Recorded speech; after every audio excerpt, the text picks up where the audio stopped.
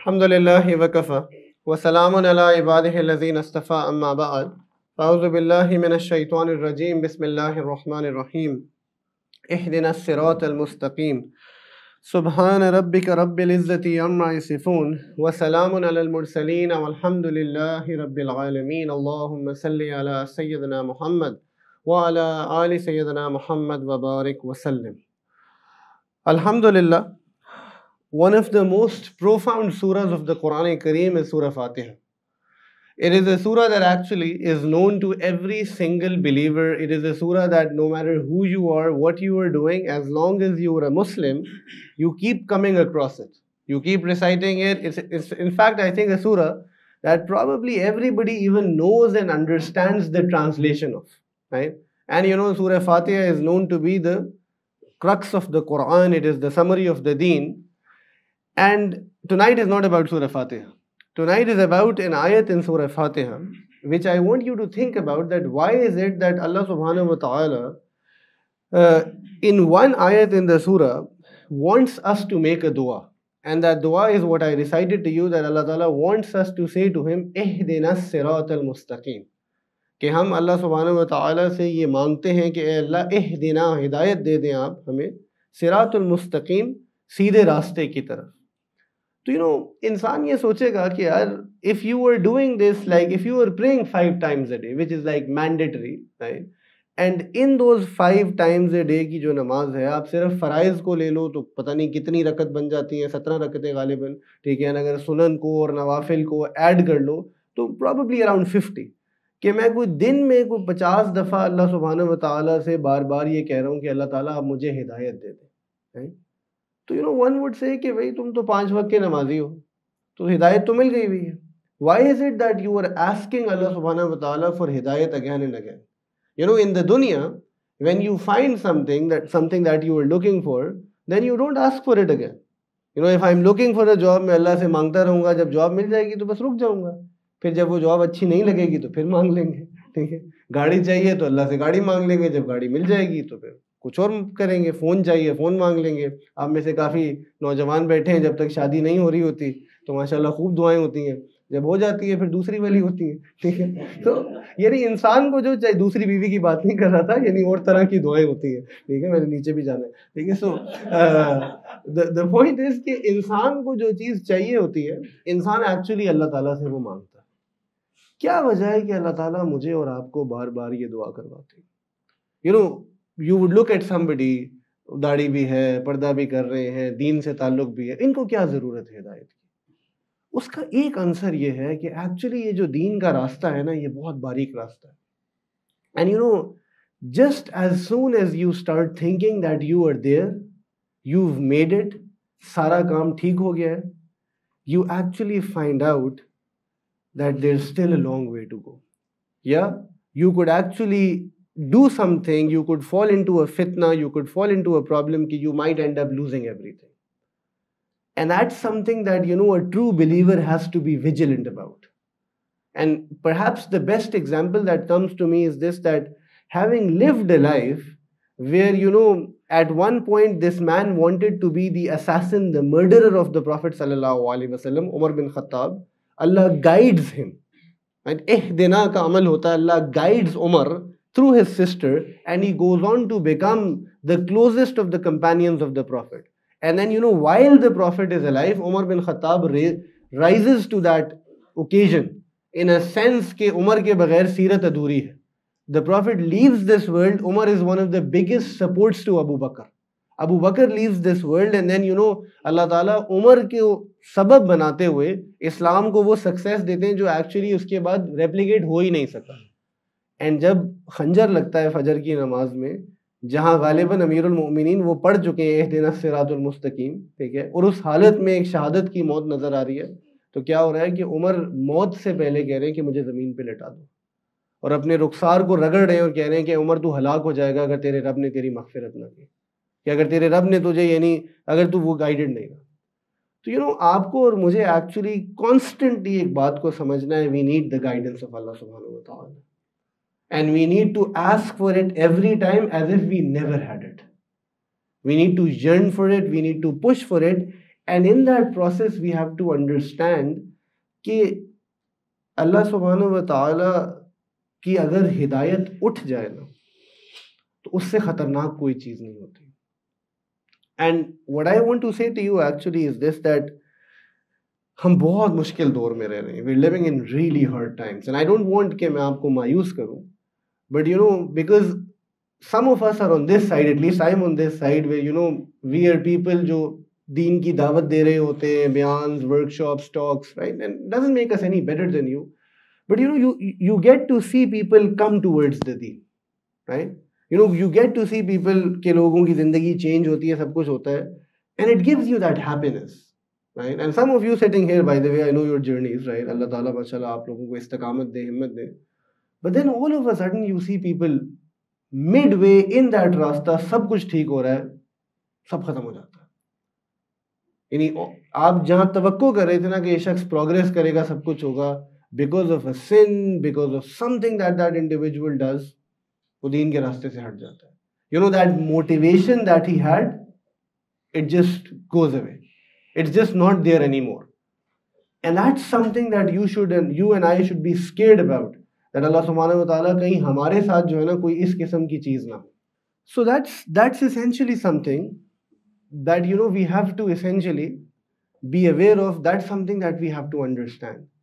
So you know, people who are treading this path towards Allah subhanahu wa ta'ala, you have to understand that at the first step, me and you know, the fact that you were here, you defeated 100 shayateen to make it here.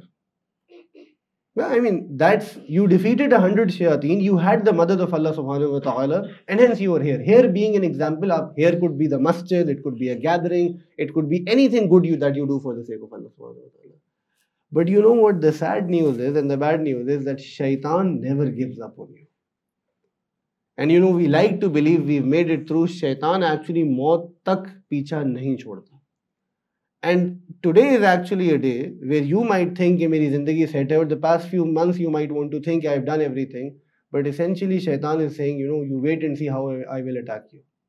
And बहुत सारी दफ़ा ये जो moments of silence होते हैं ना, इनमें शैतान बेहतर हरबे तैयार कर रहा होता है. And इसको, you know, that's what I call as a destructive doubt. There are shubahaat that get to you. And I just want to speak about that part tonight. Every week we speak to you about spiritual things. I want to do slightly different tonight and talk to you about कि आप इस बात से be vigilant of the fact कि what sort of doubts can get to you and how do they play with you and how you have to be sort of have an understanding of that. ठीक है? So पहली चीज़ ये है कि we have to be cognizant and aware of this, and which is what जो पिछले 10 minute की मैंने तमहीद बांधी है was all about. That at no point should you think कि you have become religious or spiritual enough कि अब ये वापस नहीं हो सकता. You know, it's like if you have gold or diamonds in your house, right? You're always scared. You're so scared, by the way, कि अगर आपने उसको लॉकर में भी रखा हो ना, तो लोग कुछ अर्से बाद जाके खोल के चेक करते हैं कि उधर ही है नहीं है. I mean, yeah, because you know, you realize the importance of it. ठीक है? If you have more cash, you keep checking. In a similar sense, your iman is a lot more precious than these material things.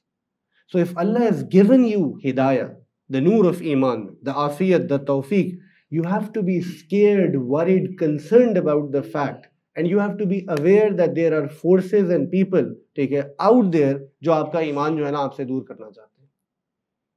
And you know, at times you can't see that coming, but that awareness is absolutely necessary. And I mean, I'll tell you in my own, I think, learning that, because we've gone through so many phases. There were times when I thought कि यार अब सब कुछ समझ आ गई, तो दाढ़ी भी रख ली है, दीन का काम भी कर रहे हैं, कुछ मदरसा भी पढ़ लिया है, ठीक है, नेक बीवी से शादी भी कर ली है. And then ऐसी तरफ से मुश्किल आती है कि इंसान बिल्कुल परेशान हो जाता है कि I didn't see that coming. So awareness is like the first step, right? That figure is like that first step. ठीक है, तो ये पहली चीज. The second thing is कि when you are aware, you know, you want to do one more thing to yourself. Do not be too self-reliant on yourself. What does that mean? देखो, all of us are exposed to places, things, opportunities, right? ठीक है, all of us are opposed to sort of things, exposed to things जो essentially क्या करती हैं, हमारे ईमान को खराब कर सकती हैं, tarnish कर सकती हैं. Now what you want to do is this, that you want to avoid those things to the best of your ability. You want to actually think about the fact कि यार इसका क्या नुकसान है और क्या नहीं है. So क्या मतलब है?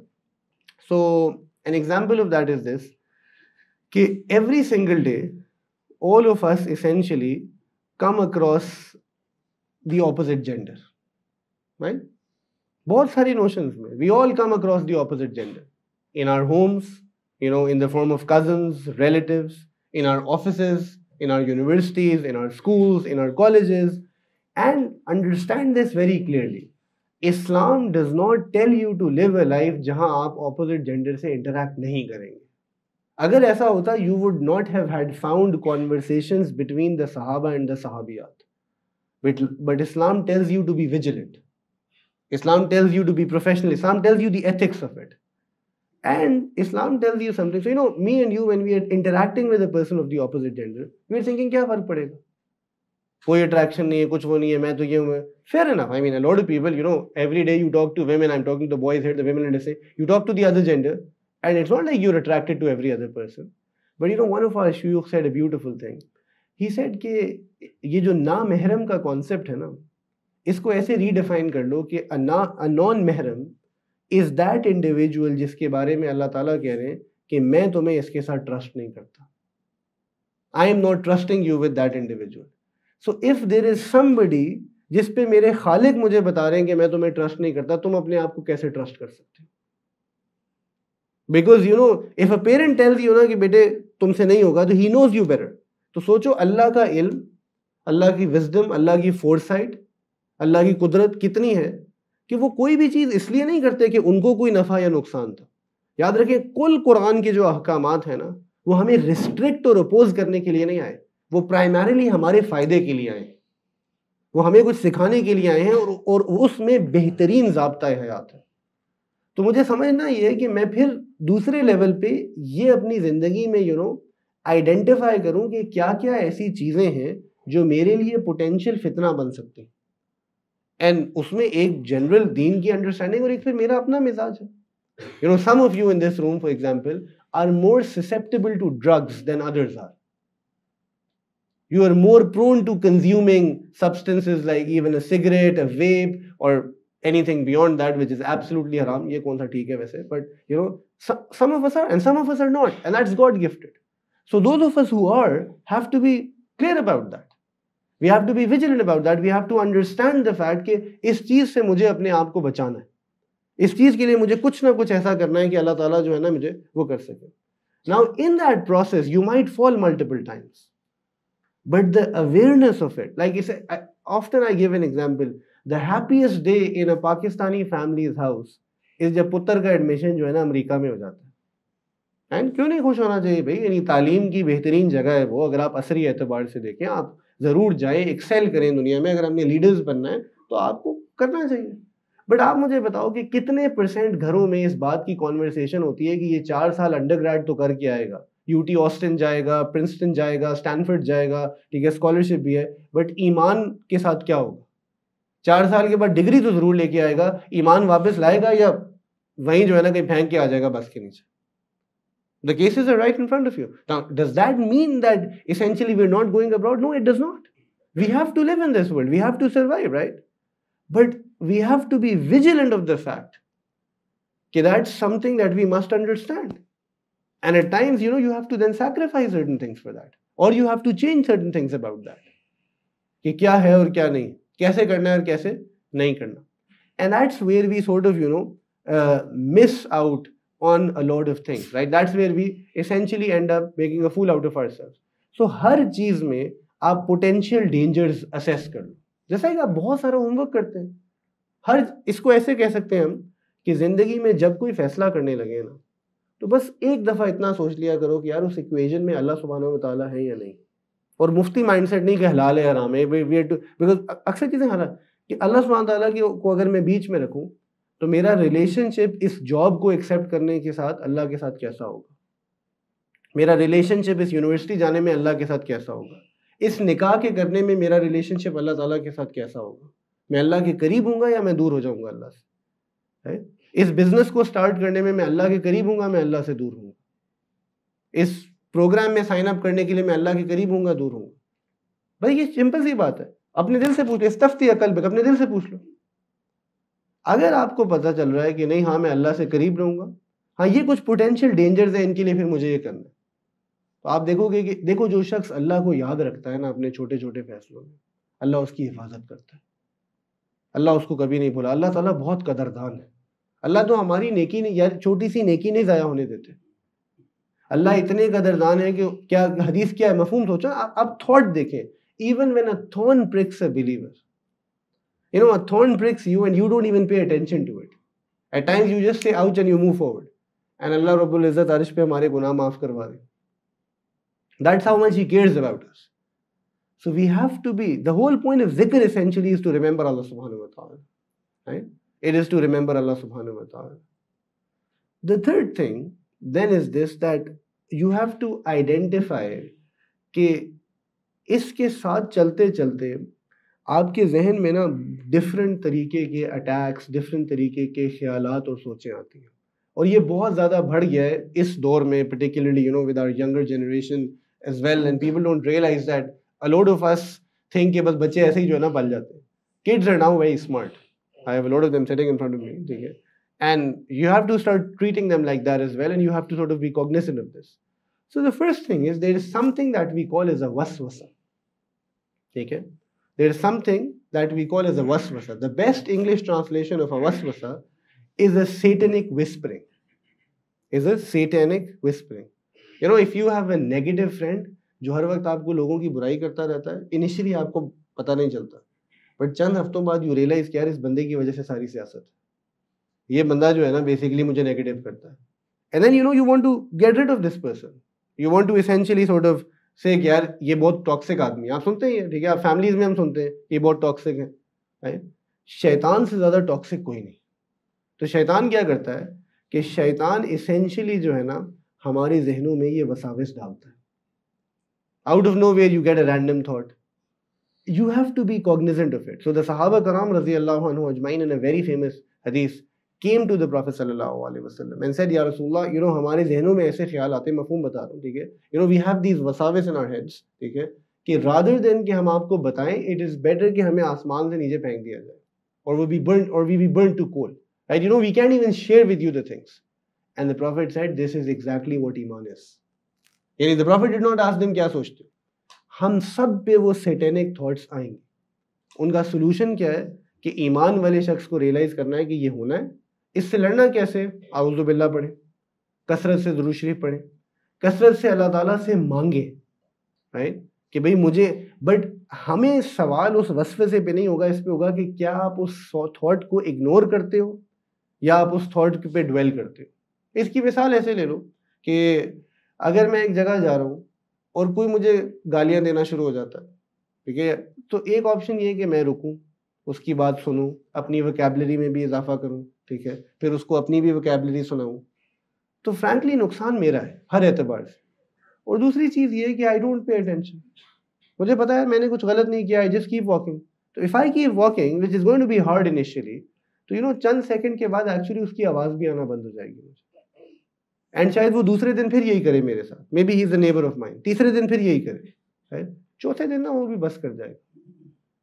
शैतान के ख्यालों को आपको इग्नोर करना सीखना है, और अल्लाह ताला से रुजू करना सीखना है उन मोमेंट्स. उस चीज़ पर आप, मुझे और आपको ये समझना है कि you know we have to essentially understand कि ये चीज़, बट ये वसवसा जब हम इस पे ड्वेल करते हैं, राइट, जब हम इन चीज़ों को अलाउ करते हैं, तो लोगों को ख्याल आना शुरू हो जाता है कि, मैं आपको इसकी एक मिसाल देता हूँ, ये वसवसा कन्वर्ट हो जाता है एक शुबे में, एक ऐसे डिस्ट्रक्टिव डाउट में कि इस कमरे में जो लोग बैठे हुए हैं आपके साथ मुश्किल पेश आ सकती है ज़िंदगी में, बीमारी हो सकती है, it could be you know in your head अम्मा अब्बा आपको डांट रहे हैं एक्सेसिवली, इट कुड बी आपकी स्पाउस आपके साथ ठीक नहीं है, बहुत सारी चीज़ें हो सकती हैं, आपकी जॉब चली गई है. अब दो कैटेगरीज के लोग, एक वो कैटेगरी है जो उस मुश्किल के बाद फॉर सम ऑड रीज़न हर चीज़ के लिए अल्लाह सुब्हानहू व तआला को ब्लेम कर रहे हैं, देर सेइंग अल्लाह ताला आपने मेरे साथ ऐसे क्यों किया. और एक वो कैटेगरी है जो कह रही है कि नहीं अल्लाह ने नहीं किया, ये मेरी जो है ना कोई कमी थी, और इनफैक्ट अगर मुझे कोई हेल्प कर रहा है वो अल्लाह ताला हेल्प कर रहे हैं. अब देखो हालात दोनों पे सेम है, दोनों की शायद सेहत में डिप्रीविएशन है, दोनों की जॉब गई है, दोनों के साथ किसी ने कोई भी किया है। एक शख्स उसकी थॉट क्या है कि वो उस सब को अल्लाह ताला पे डाल रहा है, अल्लाह आपने क्यों किया, और दूसरा शख्स अल्लाह पे नहीं डाल रहा, अपनी जिम्मेदारी ले रहा है और अल्लाह को एक्चुअली टैप करके कह रहा है कि अल्लाह ये हालत तो आनी थी, मदद अगर कोई मेरी कर सकता हो मुझे पता आप कर सकते हैं। आज तक किसने मदद की थी? अल्लाह आप ही ने की थी। देखो आज तक मैं और आप अगर इधर हैं कैसे हैं? अपनी सलाहियत में, अल्लाह की तौफीक से। We were born blessed, we've been blessed, right? I mean, we've all had our fair share of problems in life, but Allah subhanahu wa ta'ala has helped us. But what happens that some of us essentially start blaming God for things. There are people who come to me at the university and they say that, God abandoned us. He did not. I mean, that's not true. But essentially, तुमने अपने ज़हन में ये बात, तो दुनिया में किसी से मिसअंडरस्टैंडिंग हो जाए ना, ठीक है, तो क्या ही हो जाएगा। ये मैं रोज़ बैठा है, ठीक है, अभी मैंने इनका निकाह पढ़ाया कुछ दिन पहले, माशाल्लाह, शर्मा क्यों रहे हो, निकाह ही किया था ना, ठीक है। अब ये नाराज हो जाए जी आपने अच्छा निकाह नहीं पढ़ाया, ठीक है, लंबी दुआ करानी चाहिए थी, इसका चौक भी था, तो मिसअंडरस्टैंडिंग हो जाए, नाराज हो जाए, ठीक है, निकाह तो बहरहाल हो गया, कुछ नहीं हो सकता, ठीक है। सो ठीक, ज्यादा से ज्यादा क्या होगा, मेरा और इसका रिश्ता खराब हो जाएगा, कुछ गलती मेरी हो, शायद कुछ इनकी हो, राइट। बट अगर एक शख्स की जिंदगी में अल्लाह ताला के बारे में मिसअंडरस्टैंडिंग पैदा हो जाए और वो सारी जिंदगी अल्लाह को ब्लेम करता रहे हर चीज के लिए, आप सोच सकते हैं कितनी अनफॉर्चुनेट बात है। लोग अल्लाह से हिसाब आखिरत में जाके, बट मैं आपको बताऊं, ये मैं कोई पाकिस्तान की नौजवान नस्ल भरी पड़ी है इस प्रॉब्लम के साथ। They're upset with God. That's what you call as mesotheism. People have hatred towards God because they think everything wrong in their life is because of God. Halanki, that's not even true. You sit them down rationally, you can show to them. It's not because of God. I mean, if anybody had a right, by the way, nobody ever has a right, but you tell me, a Pakistani kid, one of us, अपनी problem को लेके आता है कि अल्लाह देखे मेरे साथ ये हो गया, सिर्फ दूसरी तरफ से ना किसी कोने से एक फलस्तीनी उठा के लेके आ जाओ।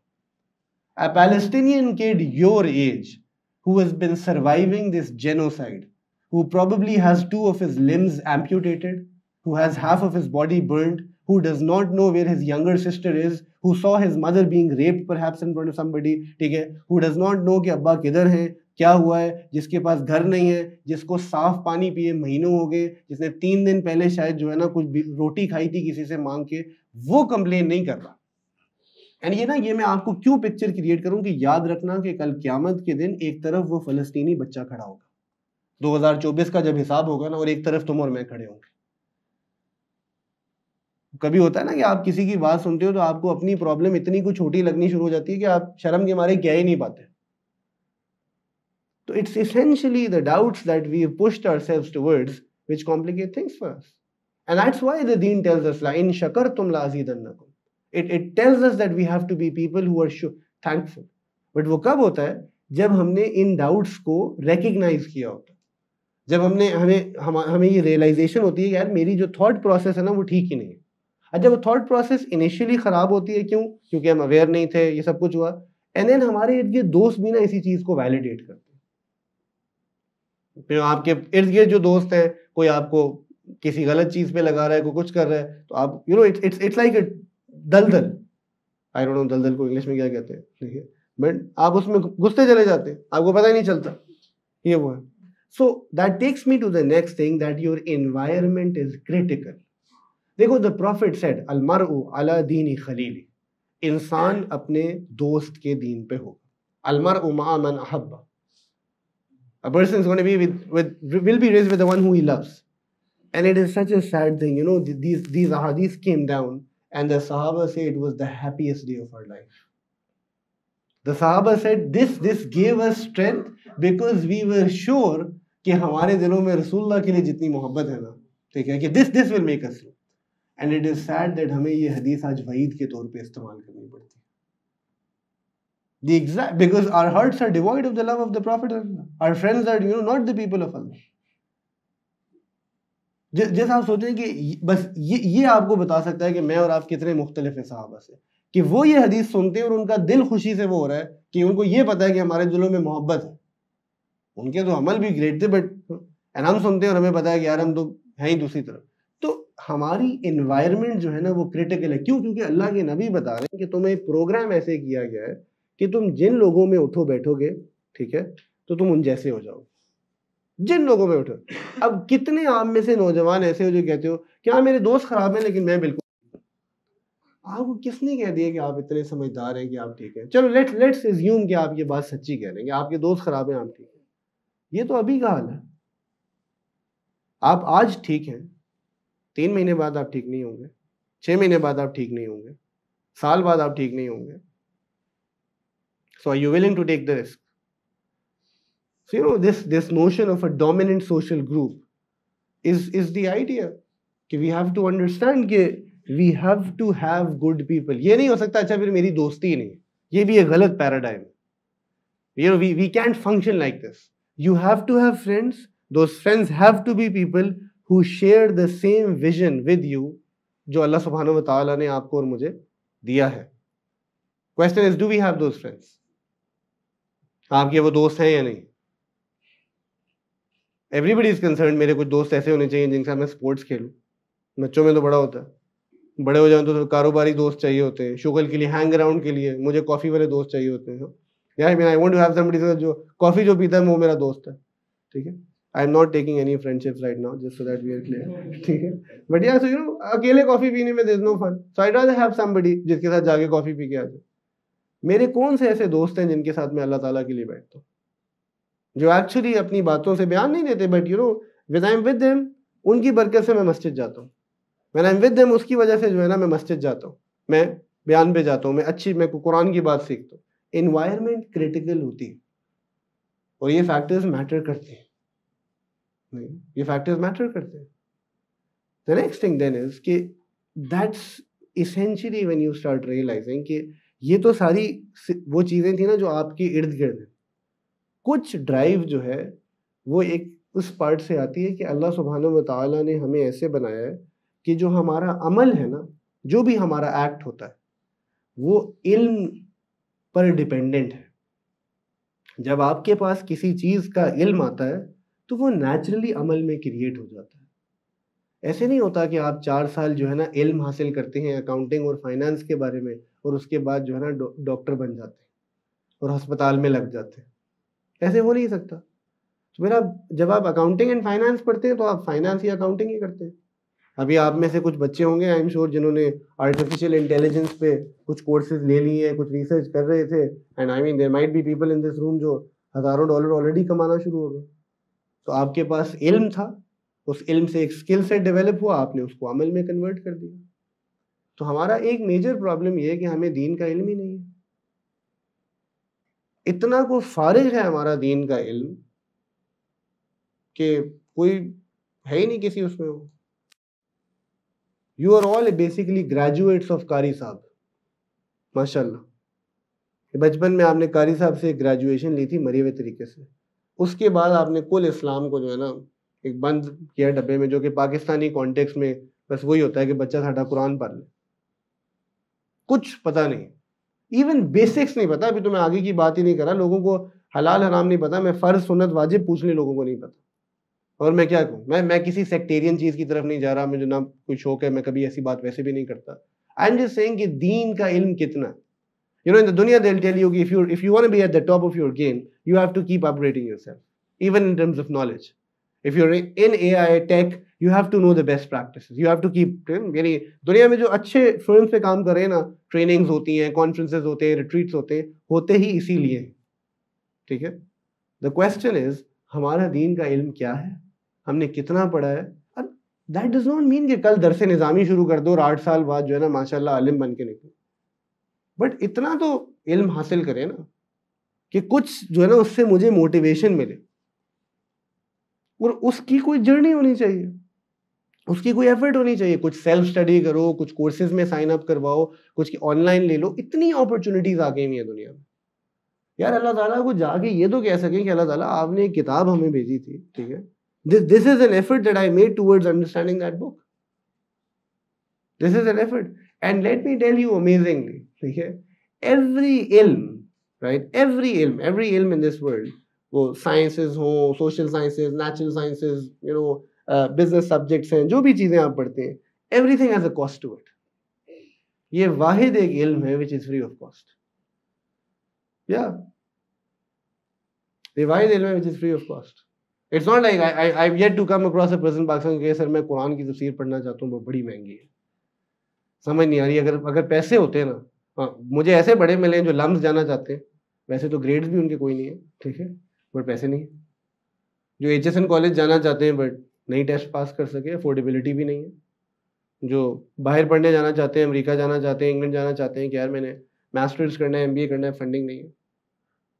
You can go all the way in excelling and be a true heir of the Prophet sallallahu alaihi wasallam. The Prophet said, "Al-ulama'ul warasatul anbiya."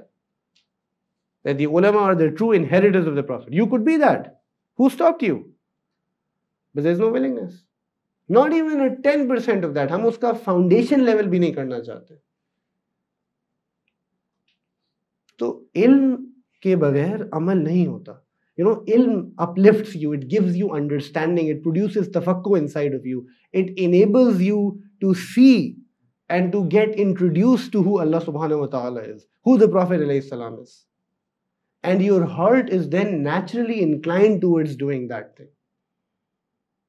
Yeah. The seerah of the Prophet alayhi salam, and I've said it so many times, you know, it's just a story. Seerah to kuch bhi nahi hai, but ek kahani hai about a man who sort of lived. Even if you are not a believer, if you were to truly read the story of a man by the name of Muhammad, जो 1400 साल पहले सल्लल्लाहु अलैहि वसल्लम पैदा हुए थे, just in a secular sense, I believe it has enough power to shake you once and to make you think that, you know, what was he doing? You know, people can get inspired by Nelson Mandela and Steve Jobs and Elon Musk and God knows what. Are you telling me that the Prophet is less of an inspiration? Are you telling me that, you know, something went wrong? People are inspired by Harry Potter, for God's sake, जो exist भी नहीं करता. यानी a character that is based on total fiction, लोग उसमें मर रहे हैं, right? Lord of the Rings and पता नहीं, अब तो मुझे पता भी नहीं क्या कुछ होता है, ठीक है? And you're telling me that your own Prophet could not inspire you? Why? Because there was no ilm. You never wanted to read out about him. You never actually spent any time trying to find out who he was. So that has to change. You all have to, all of us have to have that journey of ilm. Every single one of us. We have to have that journey of ilm. Right? Once we have that, essentially, you start seeing कि gradually आपकी समझ, आपकी understanding जो है वो बढ़ जाएगी. The next thing then is कि, you know, human beings work in a manner where we need mentorship, right? We all need mentorship. The best players in the world have the best coaches. Do they have the best coaches, by the way? You know, Messi का जो coach है वो उससे बेहतर player था. So think about it. Messi's coach was not a better player than Messi. Federer or Nadal's coach was not a better player than Federer or Nadal, right? But then they are sane enough to understand कि हमें coach की बात माननी है.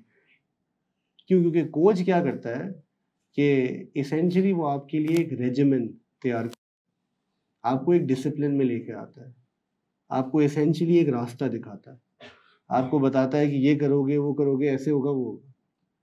So हमारे दीन का एक तो सर प्रॉब्लम ये. So in that sense, in a sense of spirituality, in a sense of purpose of life, direction, we have to have people, mentors, guides, shuyukh, scholars, जो मर्जी नाम ले लें आप, ठीक है, जो हमें हमारे दीन के बारे में गाइड करते, राइट, जो हमें हमारे दीन के बारे में गाइड करे.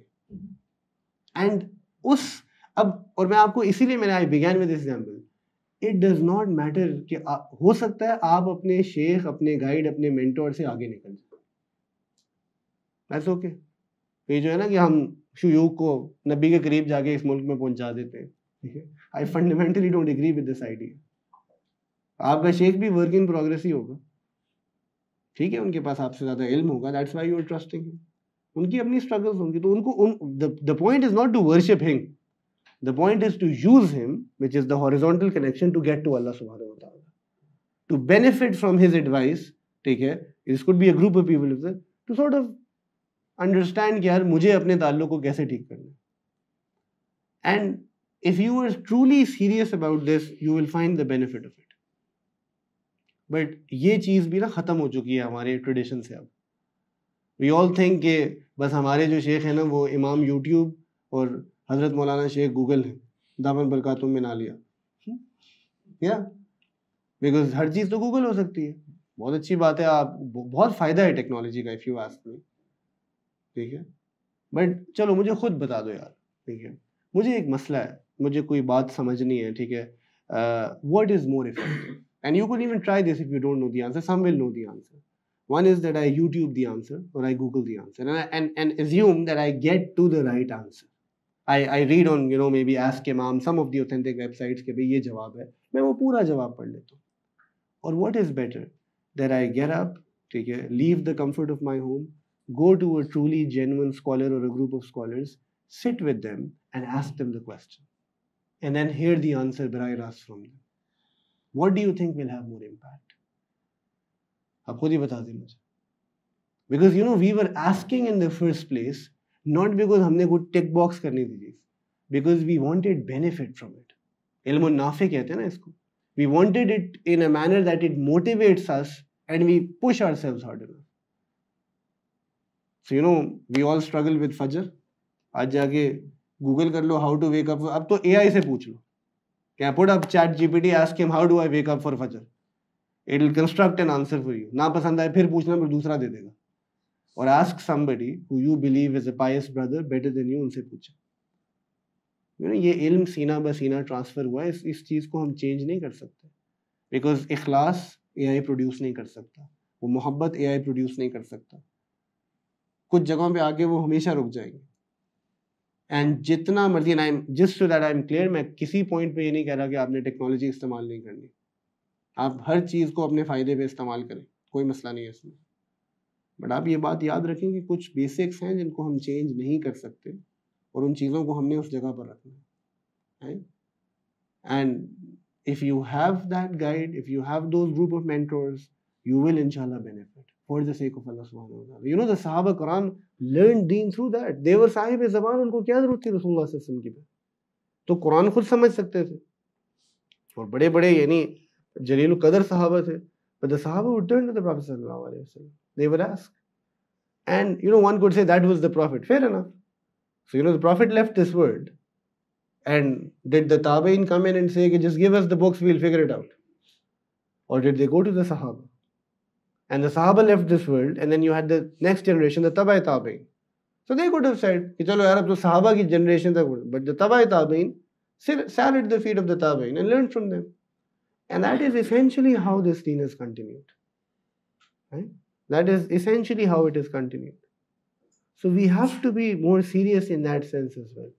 And I'll tell you, these small little things, if you can do, a lot of you don't even realize what potential you people have. How much blessed Allah subhanahu wa ta'ala has made you to be.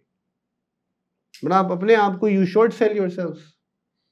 अगर आपकी ज़िंदगी का कुल vision ही बस इसी point तक गया है कि मैं इंजीनियर हूँ, मैं डॉक्टर हूँ, बस यही काम है, यही ज़िंदगी है, so क्या फ़ायदा है? Ask yourself, मैं क्यों, in the grand scheme of things, ask yourself, Allah Ta'ala ने आपको क्यों पैदा किया था? Just ask yourself, why were you created? I mean, one answer could be कि जहन्नुम में लोग नहीं थे तो आपको डालना था उधर. If you think that's the answer, live that life. पूरा करो उस सोच को. I don't think that was the way. Because if that would have been the case, तो आपकी कान में कोई अजान ना देता जब आप पैदा हुए थे. आपको मुसलमान ना बनाया जाता, आपके दिल में ये ना डाला जाता. तो फिर दूसरी बात ये पूछो कि अच्छा कि अल्लाह ने आपको अगर जब पैदा किया है और इस दीन पे भी भेजा, सारा कुछ किया, अब क्या ऑप्शन क्या है? इसको सही से करें या फारिग तरीके से करें? सही से करना चाहिए, फारिग तरीके से करना चाहिए? सही से क्यों नहीं कर रहे? पूछे क्यों नहीं कर रहे? What is the issue? The problem is करना भी नहीं चाहते. A lot of us actually हम करना भी नहीं चाहते. You know, we walk into rooms already saying कि नहीं कुछ चीज़ें तो नहीं करनी, कुछ चीज़ें हम बंद करके आ गए. If you don't want to help yourself, nobody can help you guys. अगर मैं फैसला कर लूँ ना कि नहीं ये वाला इस्लाम बहुत मुश्किल है, मैं नहीं कर सकता, तो फिर तो कुछ भी नहीं हो सकता एक्चुअली. वअलैसा लिल-इंसानी इल्ला मा सआ. इंसान को वही मिलता है जिसकी वो कोशिश करता है. If I'm not going to try for something, or if my goals are going to be radically different, so then I'm just making a fool out of my own self. So every Muslim kid should have a goal, a vision that is dependent on Allah subhanahu wa ta'ala, that has to do with the project that the Prophet sallallahu alaihi wasallam left for us. For God's sake, stop making being engineers and doctors and lawyers and bureaucrats and politicians or whatever it is your goal. Stop telling us that आपकी ज़िंदगी का मकसद ये है कि जी मैं इतनी 6 figure जो है ना कमा लूँ, मैं ये पासपोर्ट ले लूँ, मैं फलाना कर लूँ. None of this can ever be a मकसद of your life. None of this. If this is the मकसद of your life, अब ये आपको चुभेगा. If this is the मकसद of your life, तो आपका मकसद ही हराम है. Yeah, I'm using a very strong word. आपका मकसद हराम है. Because Allah subhanahu wa ta'ala ने आपका मकसद आपको बता दिया. You deviate from that maqsad, this could be a means. Yeah. You want to have a nice life, great. कर लो. You want to live abroad, जाओ ले रह लो, कोई मसला नहीं है. You want to earn in dollars, earn in dollars. You want to drive a supercar, drive a supercar. But none of this can be a maqsad. मकसद अल्लाह ने बना दिया. वमा खलक़तुल जिन्ना वल इंसा इल्ला लियअबुदून. You were created for the servitude, the slavehood, the servanthood, right? The ubudiyah of Allah subhanahu wa ta'ala. Anytime you deviate from it, you will not find happiness. You will not find tranquility. You will find distractions. Right? आप अपने आप को distract कर लोगे अच्छी तरह. Right? But आपको सुकून नहीं मिलेगा. खुशी नहीं मिलेगी. कामयाबी भी नहीं मिलेगी actually. क्या कामयाबी नहीं मिलेगी? हमें पता है. बहुत अच्छी तरह पता है हम सबको कि हमें कामयाबी नहीं मिलेगी. उस रास्ते में कामयाबी नहीं. And याद रखें कि you know we get bogged down with the fact कि जी मौलवी ऐसे, ये ऐसा, ये वो ऐसा. जो भी मुआशरे के प्रॉब्लम्स हैं ना वो हमारे क्रिएटेड है. अगर मौलवी बुरे हैं, हमारा काम है कि हम अच्छे मौलवी बन के दिखाएं. हाँ, सियासतदान बुरे हैं तो हमारा काम है कि हम वो सियासत करके दिखाएं जो हमारे नबी ने की और सिखाई. सारी ज़िंदगी गालियाँ देते रहेंगे तो कोई फ़ायदा नहीं है. तो ये चंद चीज़ें हैं जो अगर हम अपनी ज़िंदगियों में लेकर आ जाएं तो बहुत सारे एतबार से बहुत सारी नोशंस में जो है ना फ़ायदा हो जाएगा. Right? And the last thing that I sort of want to say to you before I end is this, that a lot of this can happen if we start focusing on our heart, okay? On the spiritual heart, the qalb. And if we start reflecting that इस दिल में क्या भरा है, right? इस दिल में क्या भरा है. And I remember that one of the scholars I was with once said a beautiful thing, that he said, you know, कि अल्लाह सुब्हानहू व तआला जो है ना वो बहुत गैरत वाले हैं. जिस दिल में अल्लाह सुब्हानहू व तआला के अलावा मोहब्बत होती है, ठीक है, यानी गैरुल्लाह की मोहब्बत होती है इन द रॉन्ग सेंस, ठीक है, वो दुनिया हो, कोई इंडिविजुअल हो, अल्लाह ताला की मोहब्बत कभी भी उस दिल में सही तरह नहीं आती. तो हमें अपने बर्तन को खाली करना है.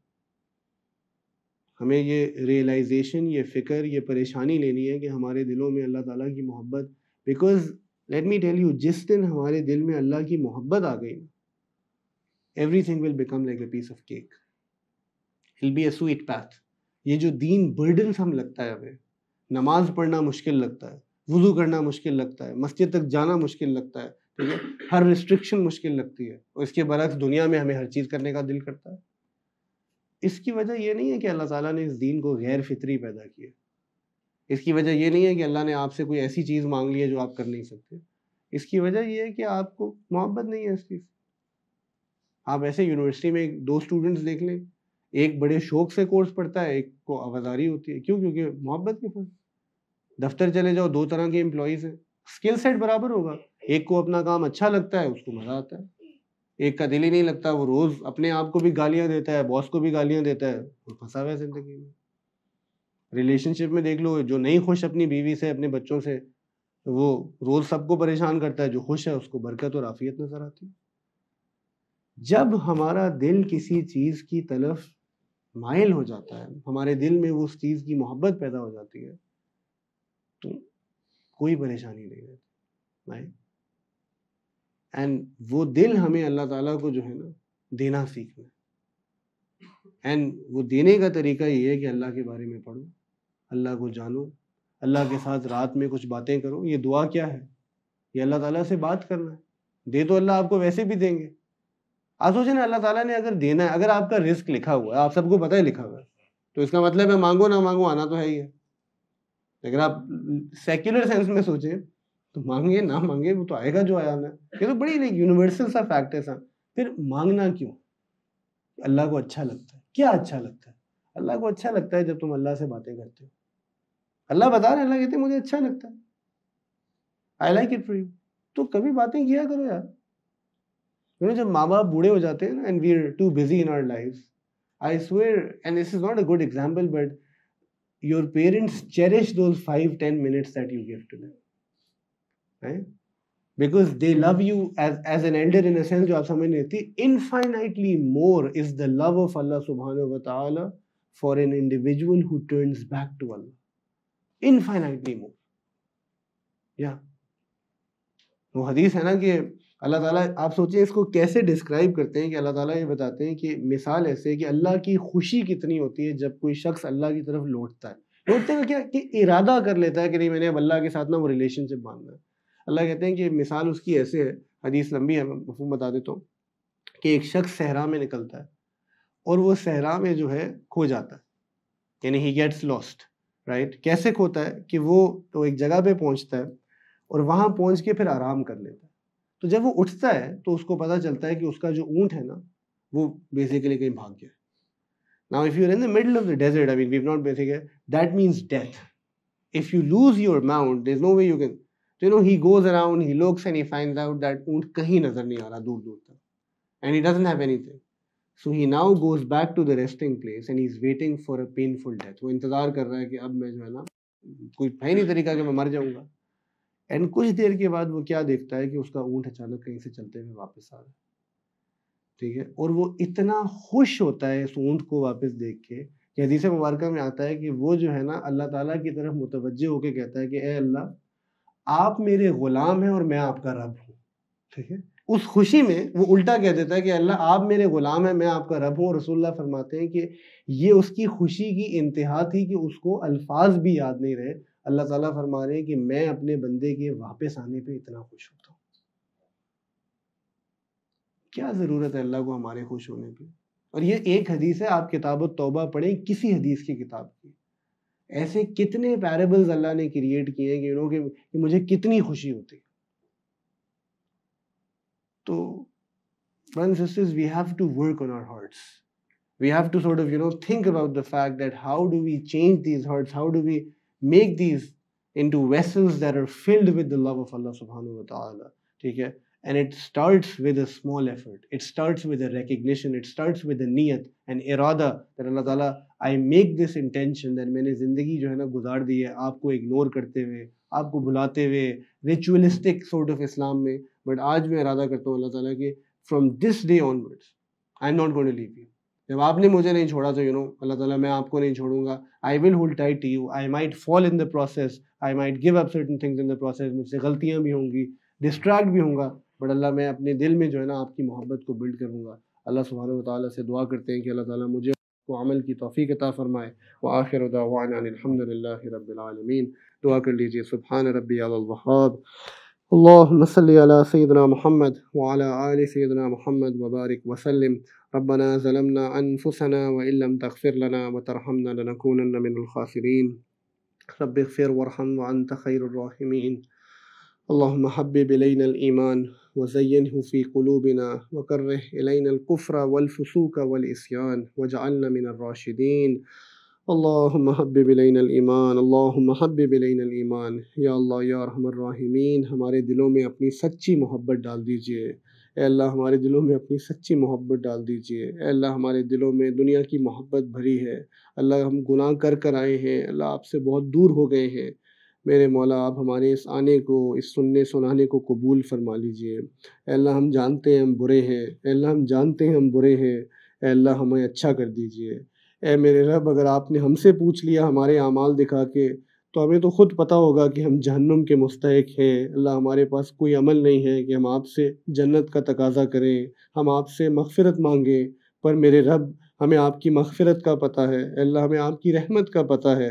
ऐ अल्लाह हम तेरी रहमत और मग़फ़िरत को पुकारते हैं। ऐ अल्लाह तू हमें माफ़ कर दे, ऐ अल्लाह तू हमें माफ़ कर दे, हमें अच्छा बना दे। ऐ अल्लाह यहाँ छोटे बड़े बहनें सब बैठे हैं। ऐ अल्लाह किसी की तौबा, किसी की दुआ आपको कबूल होगी, उसकी बरकत से, उसके एवज़ हम सब को माफ़ कर दीजिए। ऐ अल्लाह हम अच्छे बनना चाहते हैं, नफ्स, शैतान, दुनिया सब हमें पीछे कर देता है। पर मेरे मौला आप ये भी तो देखिए कि हम उम्मीद नहीं हार रहे, हम हिम्मत नहीं हार रहे, हम बार बार आते हैं। ऐ अल्लाह आपको पुकारते हैं, कोशिश में लगे हैं। ऐ अल्लाह इस कोशिश को कबूल कर लीजिए। ऐ अल्लाह सिराते मुस्तकीम पे डाल दीजिए, सीधे रास्ते पे डाल दीजिए। ऐ अल्लाह फितनों से बचा लीजिए। ऐ अल्लाह मुश्किल दौर में पैदा हुए हैं, अपने नबी से बहुत दूर पैदा हुए हैं। मेरे मौला उनसे बहुत दूर पैदा हुए हैं। ऐ अल्लाह फिर भी उन जैसे बनने का शौक़ रखते हैं, आप उन जैसा बना दीजिए, उनकी तालीमात को ज़िंदा करने वाला बना दीजिए। मेरे रब, हमारी इबादत को, हमारे मुआमलात को, हमारे अखलाक को, ऐ अल्लाह हर पहलू को बेहतरीन कर दीजिए। रब्बे करीम, हम सब ऐसे हैं कि हमें अपना आप ठीक लगता है कि हम अपनी गलतियों से ब्लाइंडेड हैं, हमें अपने ऐब नज़र नहीं आते।